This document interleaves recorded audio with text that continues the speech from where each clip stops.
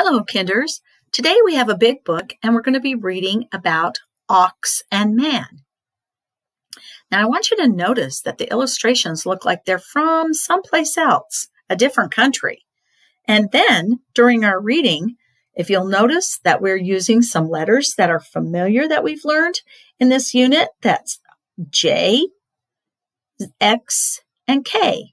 I'm going to have you highlight those letters when you read the story. And the word "and" is our sight word that we have used in this story. So let's listen to the story, and then afterwards you can work with those sight words and letters. Here we go. Ox and man. Ox and man. Big book. Ox ran and ran. Gin ran at him. But ox ran on.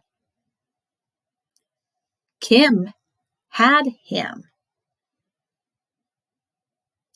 But ox ran on. Min fed ox and led him and sat on him. That's the end of this story.